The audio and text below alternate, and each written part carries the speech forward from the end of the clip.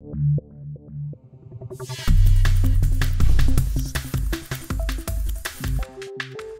engines becomes very dirty and is degrading in performance and in fuel efficiency. The result is that there are more fuel consumption, more pollution and more maintenance needed. That happens with all the engines. The water wash is a process to clean the engine on wing, and it is invented by KLM. It can be used for all engines and has a lot of advantages. It is very quick. We can do the cleaning of the engine in 3 to 4 hours, and it's from the beginning to the end a clean process.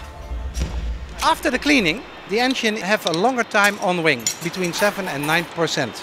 And the fuel savings per aircraft is more than $160,000 yearly. So there is less pollution and the engine will give a better performance. We have also less maintenance needed.